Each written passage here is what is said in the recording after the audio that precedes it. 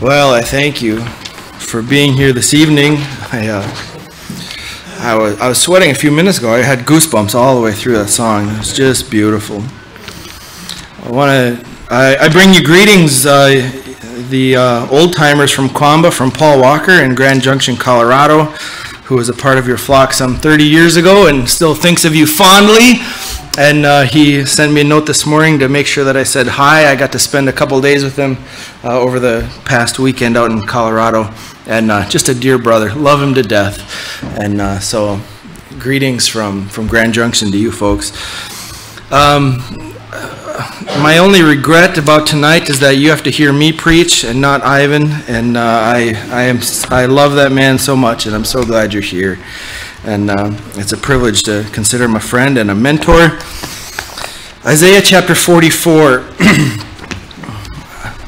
When Ivan and I were putting this little series together, which really was just born out of a desire to expose our folks to the Word of God as much as we could, and to join together flocks to just enjoy each other's company. Ivan has asked that we do a series on idols of the heart. And so we are going to begin that this evening just with really an overview, try to lay some groundwork. Isaiah chapter 44. Let's begin reading in verse 6, okay? And we'll read through verse 20. Listen to the word of God. Thus says the Lord, the King of Israel, and his Redeemer, the Lord of hosts. I am the first, and I am the last, and there is no God besides me. Who is like me? Let him proclaim and declare it. Yes, let him recount it to me in order, from the time that I established the ancient nation. And let them declare to them the things that are coming and the events that are going to take place. Do not tremble and do not be afraid. Have I not long since announced it to you and declared it? And you are my witnesses. Is there any God besides me? Or is there any other rock? I know of none. Those who fashion a graven image are all of them futile, and their precious things are of no profit. Even their own witnesses fail to see or know, so that they will be put to shame. Who has fashioned a god or cast an idol to no profit? Behold, all his companions will be put to shame, for the craftsmen themselves are mere men. Let them all assemble themselves, let them stand up, let them tremble, let them together be put to shame. The man shapes iron into a cutting tool, and does his work over the coals, fashioning it with hammers and working it with his strong arm. He also gets hungry, and his strength fails. He drinks no water and becomes weary. Another shapes wood. He extends a measuring line. He outlines it with red chalk. He works it with planes and outlines it with a compass and makes it like the form of a man, like the beauty of a man, so that it may sit in a house. Surely he cuts cedars for himself and takes a cypress or an oak and raises it for himself among the trees of the forest. He plants a fir and the rain makes it grow. Then it becomes something for a man to burn, so he takes one of them and warms himself. He also makes a fire to bake bread. He also makes a god and worships it. He makes it a graven image and falls down before it. Half of it he burns in the fire. Over this half he eats meat as he roasts a roast and is satisfied. He also warms himself and says, Aha, I'm warm, I have seen the fire. But the rest of it he makes into a god, his graven image. He falls down before it and worships. He also prays to it and says, Deliver me, for you are my God. They do not know, nor do they understand, for he has smeared over their eyes so that they cannot see, and their hearts so that they cannot comprehend. No one recalls, nor is there knowledge or understanding to say, I've burned half of it in the fire and also baked bread over its coals. I roast meat and eat it, then I make the rest of it into an abomination. I fall down before a block of wood. He feeds on ashes. A deceived heart has turned him aside, and he cannot deliver himself, nor say, Is there not a lie in my right hand. Father, as we open your word this evening, thank you for the privilege that is ours to be gathered together in this place. Thank you for building your church. Thank you for calling us to Christ and allowing us the privilege of gathering together to enjoy each other's company, to enjoy the grace of God in each other's lives, and to sit under the instruction of your word. And now I pray that you would make this time profitable, and that you would fulfill your promise to never let your word return void. And grant me grace as I speak, so that this would be of some help to us. Incline our hearts to Christ. Turn our desires from idols. In Jesus' name, amen. This is quite a text. Idols of the heart. I want to talk to you about the danger of idolatry and also the relevance. My goal is really to just kind of introduce the series to us this evening, understanding that a study that we would call Idols of the Heart needs to take some time to define what idols are, because if we just relegate idols to something that loincloth-wearing, wooden spear-throwing, bone-in-the-nose tribes buried deep in the jungles of the southern hemisphere might keep in their mud huts, at best we'll find the study quite irrelevant. And at worst, we could become self-righteous. After all, I don't worship idols. And therefore become immune to what the Bible has to say about the subject. And believe me, it has a lot to say. Well, the most obvious response to idolatry from a good Christian, or from anyone really who would read this text, is, how stupid do you have to be to bow down in front of a block of wood and think that it actually does something? How stupid must have the Old Testament Jews been to continually forsake God, to bow down to carved stumps? And in a way, that response is entirely appropriate. That's what you're supposed to say when you've read this text, at least up to verse 17. Verse 18 to 20 answer that question for us, and the answer is quite sobering. We'll get there in a few moments. I didn't really ask Ivan, but I'm guessing that the title for our series is taken from John Calvin's statement in his first volume of the Institutes of the Christian Religion, when Calvin says, "The human mind is, so to speak, a perpetual forge of idols." And if Calvin is right, and some would say Calvin is always right, and you don't have to, I'll love you anyway, but if Calvin is right, if he's right, embedded between our ears is a blacksmith shop. And the blacksmith of our heart's desires is swinging the hammer of our thoughts, crafting one idol after another, day after day, year after year. Calvin goes on to say, the human mind, stuffed as it is with presumptuous rashness, dares to imagine a God suited to its own capacity, as it labors under dullness, nay, is sunk in the grossest ignorance. It substitutes vanity and an empty phantom in the place of God. To these evils another is added. The God whom man has thus conceived inwardly, he attempts to embody outwardly. The mind in this way conceives the idol, and the hand gives it birth. Our minds conceive of idols, and our hands give them birth.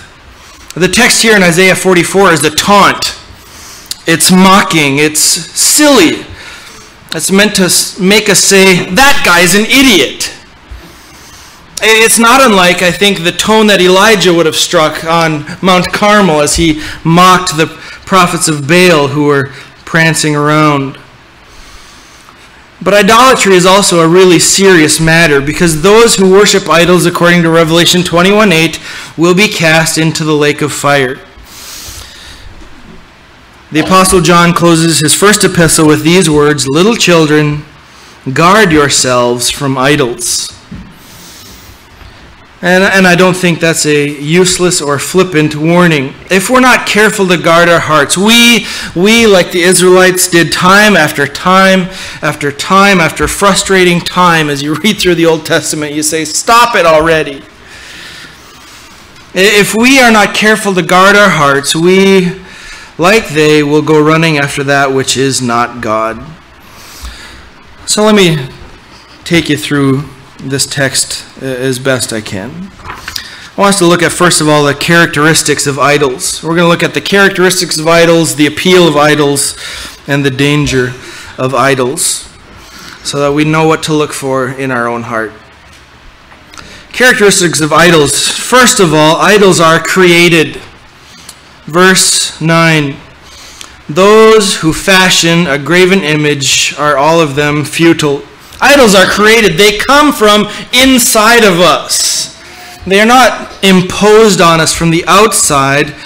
They come from within. You know, the first words of the Bible, Genesis 1, introduce us to a God who is uncreated and He creates. In the beginning, God. Where did He come from? He just is. He is self-existent, uncreated, but He is a God who creates. But idolatry takes that on its head, because idols come from a created person creating his own God. And just as God has created man in His own image, when man creates an idol, he does so in his own image. So verse 9 says that people fashion graven images. Verse 12 to 14 describe the process of creating an idol. In verse 12, we find our idol maker in the shop making an axe or a knife or a cutting tool. By the time he's done, it says he's hungry, he's thirsty, he's weary, but if you don't have an axe, you can't have an idol. So the man works on. He uses his axe, verse 13, his chalk line, a planer, a compass, to make this block of wood into the image of a man. And then we find that our idol maker is not just a blacksmith, he's also an arborist. Verse 14, he is cutting trees, he's planting them. It says he raises the trees among the trees of the forest. That means he's selected them, he's cared for them, he's pruned them, he's put time and energy into making good trees out of them. And then some of them he cuts and he uses them for firewood, and some of them he turns into idols. In verse 16, he takes one big log from the same tree, he cuts it, he hauls it home, he cuts it in half, he turns half of it into firewood, and he carves the other half into an image, and he falls down before it and worships it. I think Isaiah is speaking with a sense of sarcasm, a little irony, showing us that making this image has made him hungry. Verse 12, he's thirsty, he's tired out. Verse 16, he's cold, okay? His wife has kicked him out of the house. That's where your wood shop goes anyway, guys, outside, and that's where he is. He's cold. And so on the firewood half of this log, he's got two halves, right? Firewood and idol, okay, God and lumber. The firewood half, he makes supper on, and he's satisfied, verse 16, and he's warmed up. The irony is that the half of the log that he's burning is actually doing him more good than the half that he's worshiping. Okay, you see? At least he gets some supper and some warmth out of it. Something good comes from it. That half of the log that is not his God helps him to recover from all the work of creating his so-called God. And that's kind of silly, right? That's stupid. But the point is this: the man has created his own God, but the God of the Bible is self-existent and uncreated. But at least if you create your own God, you can get a God that you can understand and that you can like, you can appreciate. So that's the first characteristic of idols. They're created. Secondly, they're culturally driven. They're culturally driven. The idiocy of idols is driven by a community of idol makers. Look at verse 11. It speaks of the companions of the idol maker who are told to assemble and to be ashamed together. And idols of the world and idols of the heart are created within culture. And whatever was important within a culture, the culture created an idol to meet that need. So if survival was paramount, as in ancient times, the gods of the day were gods of rain and sunshine, and that major crops come in. And as things like irrigation and advancements that in farming that make basic survival more predictable, more of a given, the gods tended to be gods of pleasure, especially of sexual, physical pleasure, fertility, and so forth. And these gods came out of the culture in which they were formed. And the same is true today. I came across an interesting editorial in the Washington Times, I think it was on Monday. And the title was Mr. Obama's Hot Flash on Global Warming. And here's a quote from that. "The wealthy West preaches the need to make carbon sacrifices to Mother Earth so that once satisfied, she will bestow cold weather on us." This is language that we can understand, right? Making carbon sacrifices to Mother Earth. Spoken tongue-in-cheek, but the point is well taken that a unsaved author may identify the gods of the age and sacrifice in the worship process, at least in some form. But idols can be difficult to spot because they're just reflective of our own culture's deepest desires, which usually become, without us knowing it, our own desires. And those desires can be sexual, homosexual, monetary desires, desires to be famous. That's the whole premise, right, of the reality television, an American Idol. We want to be famous, have the desire for power and influence. Whatever our culture says is good and healthy and helpful, it makes a god of those things. And such is the case here in verse 11. The idols come out of a culture of idol makers. The letter C, idols are meant to meet deep needs. Idols are made to meet deep needs. Look at verse 17. It says this, "He falls down before it and worships. He also prays to it and says, 'Deliver me, for you are my God.'" Now, we're not told what difficulty and hardship was facing this particular fellow, but we know that he found himself in a situation that he couldn't control, and a situation he couldn't get out of. Maybe he was a slave. Maybe he was in great debt. Maybe he was suffering from a terrible disease.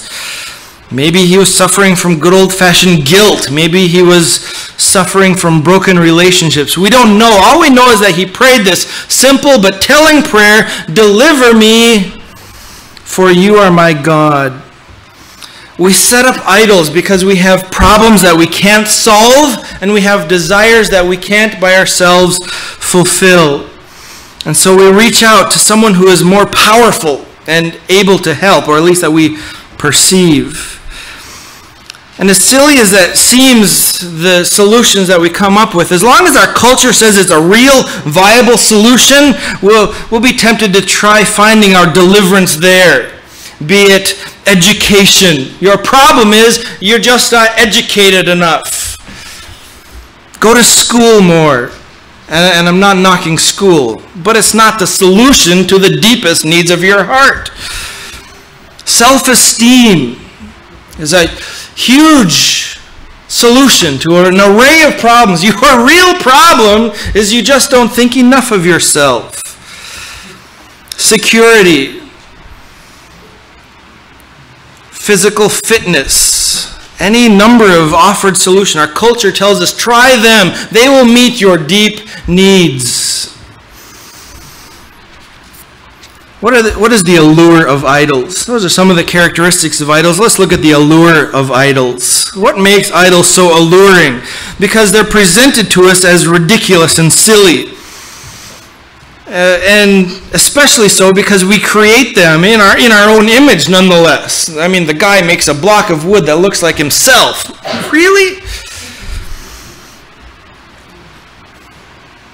But probably the reason he does that is because he's unable to come up with anything better than himself. So he just makes it look like himself. But beyond that, why is it that we as believers who would know the God of the Bible still be tempted to turn to idols? Why is it necessary for John the Apostle to say, guard yourselves from idols? They are, after all, just useless blocks of wood, either physically or metaphorically speaking. Let me give you, I think I got 4 reasons why idols are alluring.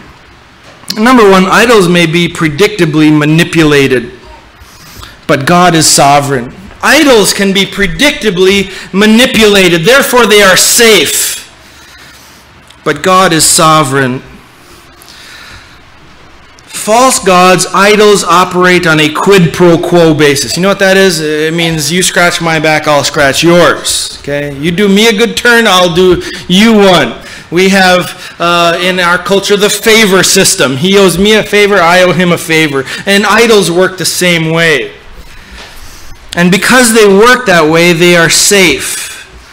You do what they ask and they give you what you want. That's safe.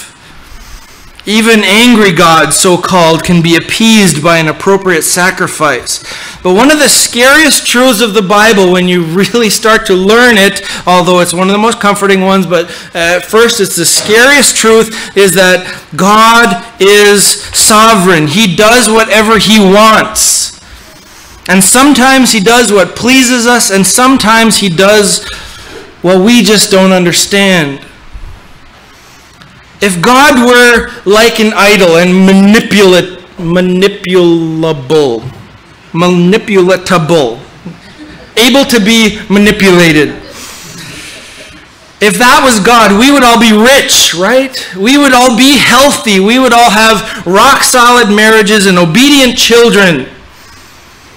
Those are desires that we have, and if God wanted us to be really happy, we may suppose he would do those things for us. After all, his power and his love is unlimited. God loves me, God has unlimited power, therefore he's going to use it to make me have whatever I want. But what are we to make of a God who can heal but lets our loved ones die? What are we to make of a God who is rich beyond our comprehension and lets us languish in poverty? What are we to make of a God who may at any time restore all our broken relationships, but he doesn't? Here in Isaiah 44, we find a man crying out, "Deliver me, for you are my God."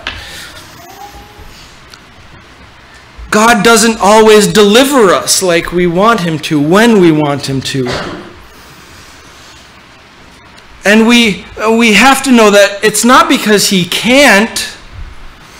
It's because that he won't, for reasons that we might not understand, or we might not even appreciate them if we did understand them. Even if he did explain to Job why he lost his 10 kids, would Job have been satisfied?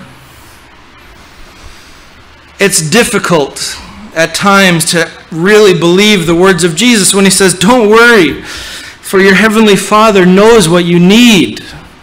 But idols can be manipulated, and they are safe, but God is sovereign, and so they can be alluring. Secondly, idols are appeasable. Idols are appeasable, but God is never appeased by sinners. Idols are notorious for having low moral standards, are they not? If they have them at all. There's a great debate going on in the temples of one of the great gods of our day, the god known as the National Football League. And this debate goes something like this. Should wife abusers be allowed to play football and earn the adoration of millions of fans? Should they be allowed to earn a paycheck? This is the debate that rages in the temples of one of the great gods of our day. And I'm not saying don't want football, but the answer to that is still pending. And we've already decided as a culture that we really expect unfaithfulness and promiscuity from the rich and famous because they entertain us. They take our minds off the troubles of life 1 quarter at a time. And so now our question is, what is the level of violence we'll tolerate? But God, on the other hand, holds a standard that is so high that we must all suffer eternal punishment in hell. We can never be good enough. We have to throw ourselves on God's mercy. We have to turn from sin and to Christ. We can't stand before God on our own merit. And to proud human beings, that's a huge turnoff. In fact, God's moral standard is under attack today. There's even a movement within so-called Christianity to convince us that God loves homosexuality because it makes people feel loved and happy. It's hard to imagine a God who wouldn't want me to be happy, right? Certainly God will accept my behavior because he's sure to have seen the same light our culture has finally seen in the last 10 years. The truth that it doesn't matter who I go to bed with, whether I'm married or unmarried, my gender or the other gender, God just wants me to be happy. But God isn't appeased by out of our sin, and he's not talked out of his morality. And so the remaining option is just to create a new God in our own image. And that temptation is overwhelming to some. And by the way, there's a Christian version of a marriage between all of these, the appeasable idols and unappeasable God, and predictable idols with the sovereign God. There's Christian versions of how they marry themselves. Number 3, the allure of idols. Idols offer immediate, temporal, physical rewards, but God is eternally minded. Jesus says, lay up treasure in heaven. And that's not always easy because treasure laid up in heaven doesn't tickle my fancy here and now. It's hard to enjoy it. But idols offer satisfaction and enjoyment and peace and prosperity now. They are, after all, in our image. And what we want, they want us to have, and to have it now. Frankly, God's seemingly endless patience can get annoying at times. He's got so much time. Even the psalmist finds himself saying over and over again, how long, O Lord, how long? And idols offer what we want now, while God is eternally minded. And fourthly, idols are visible while God is unseen. Idols are visible, God is unseen. This is really more powerful than it might seem at first. The second commandment of the 10 is the prohibition against crafting a visible image of God. Don't make any graven images.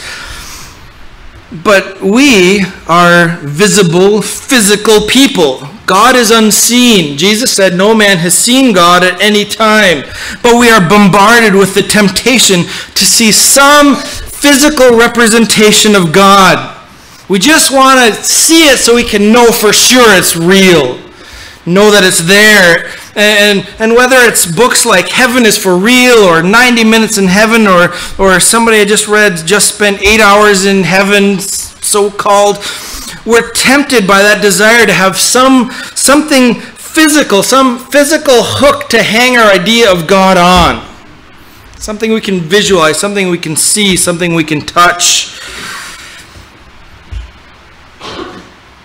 Listen again to the theologian of the 16th century, speaking of the Israelites crafting a golden image or a golden calf and calling it Jehovah God.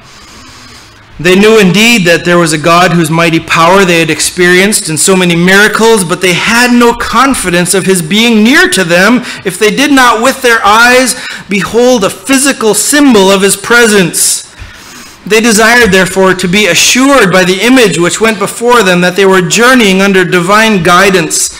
And daily experience shows that the flesh is always restless until it has obtained some figment like itself, with which it may vainly solace itself as a representation of God.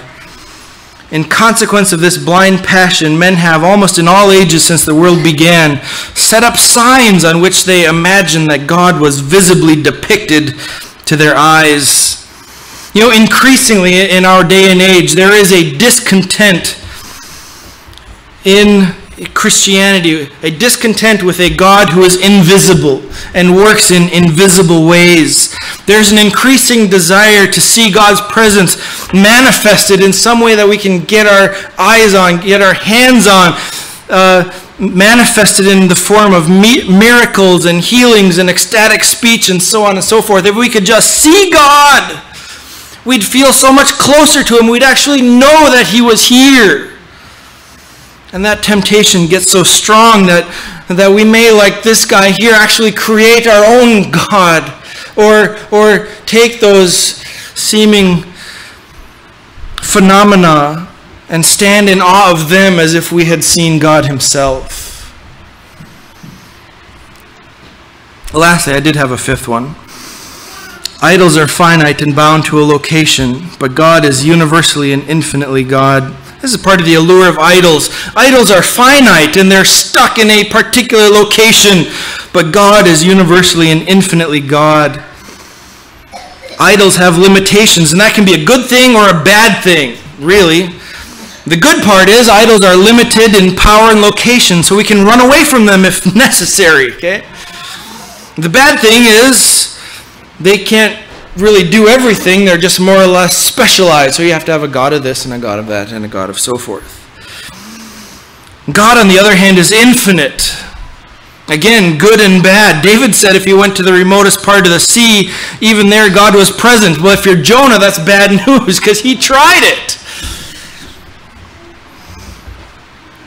Our God reigns supreme, and to those who love him, that's a wonderful truth. We sang, a mighty fortress is our God, a bulwark never failing.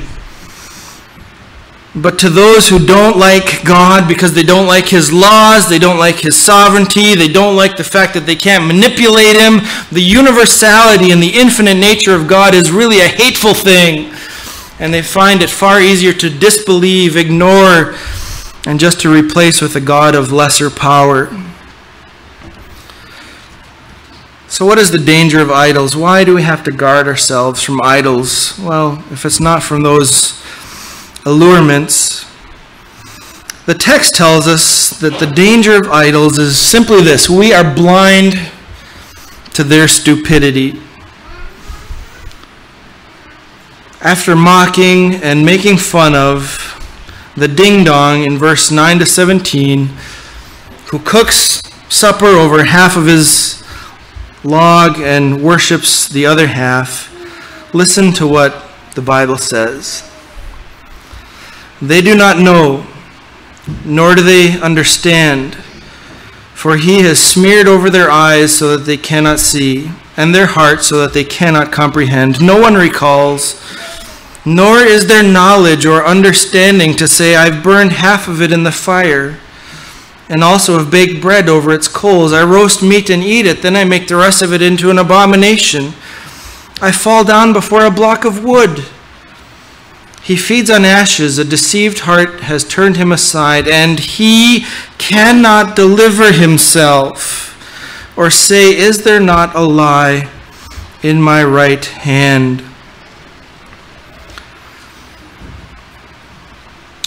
We may say, I know God, I love him, I am of all people not susceptible to idols. But this verse tells us that when we serve idols, we don't even know it. We don't realize how stupid we can be.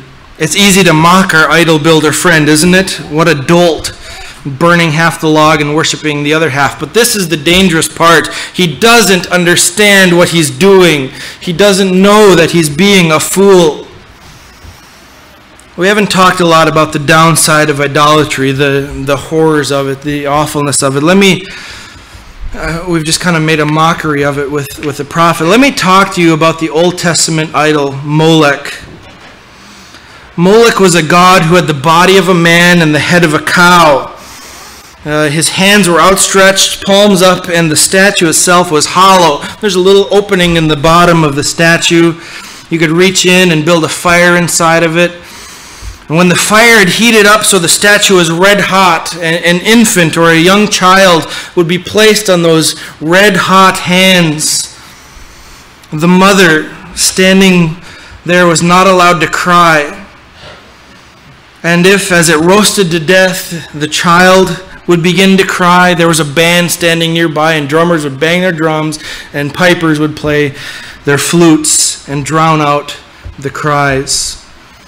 Apparently, from what I read, as the child burned, the cheek muscles would pull the edges of the mouth back, and they would say, "Look, he's smiling, he's happy to be there."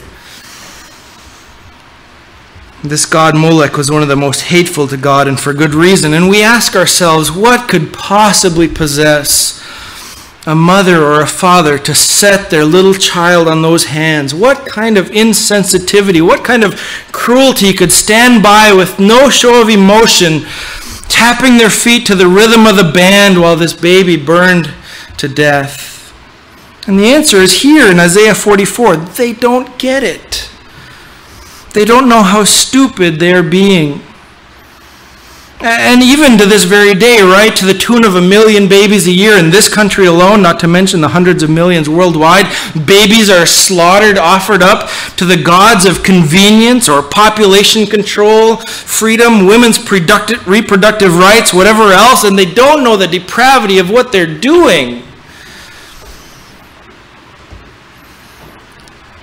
Let me bring it a little closer. There's hardly anything really that grieves me more than to know that in our communities, our parents who Sunday after Sunday after Sunday, rather than take their children to the house of God to worship Him, they take their kids to a baseball field so they can hit a leather ball with a stick, or a soccer field to kick a ball into a net, or a basketball court to throw a leather ball through a metal ring, or take them to a football field to push a leather ball over a white line, or a ballet stage so they can dance around on their tippy toes. And at the end of the day, that's what those activities are. But to our society, they're not. They're important. They're significant. They matter. They're more important than worshiping God. Certainly those things aren't the same as Molech. And on the one hand, it's not, don't misunderstand me, athletics are well and good, ballet, I hope you understand these things can teach character, perseverance, and discipline. I get all that. I played sports. I love doing it. But we can take our children and teach them that the God of popularity, the God of applause, the God of whatever advantage there ultimately is to kicking a ball harder than anybody else, if that is more important than being in the house of God and worshiping Him, it's a dangerous, dangerous thing. We dare not sacrifice the souls of our children upon the altar of whatever God is ruling our day. Why would we do this? Because we don't see. We don't know. We're blinded. Our hearts are so easily, verse 20, deceived. We don't see things for what they really are. To this man in Isaiah 44, this wasn't a block of wood. It was his God. And if he could see it for what it was, he would be ashamed. That's verse 11 and verse 9. The day is coming, dear brothers and sisters, when we stand before God, and when we do, we will see things for what they really are. We will understand then. But notice the helplessness of the situation. Verse 20. He cannot deliver himself, nor say, "Is there not a lie in my right hand?" You know, we need the gospel. We need it really, really bad. We need it to be saved, and we need it to live day after day after day. We cannot deliver ourselves from idols because we can't even identify them. Here's a guy with an idol in his right hand, and he can't see it. He doesn't know what it is. This is our condition without Christ. And this is the condition we can so easily fall back into even as Christians. the mockery, the laughter that we rain down on this idiot in Isaiah 44 will be, if God doesn't open our eyes, rain down on us one day.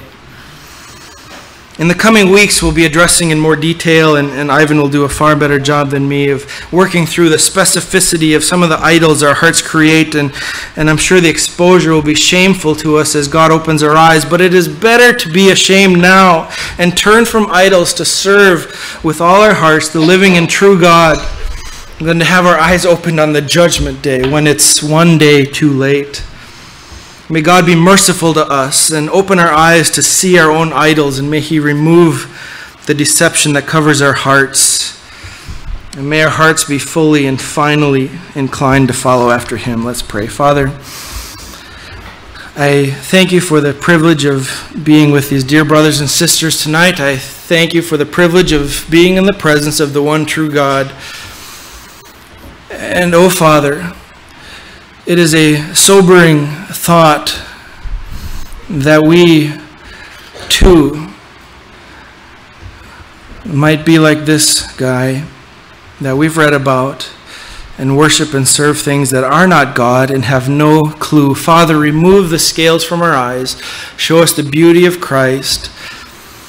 Help us to resist the allure of idols. Help us to guard ourselves, guard our hearts from the idols that are continually cropping up from within us, oh Father, from around us in our culture.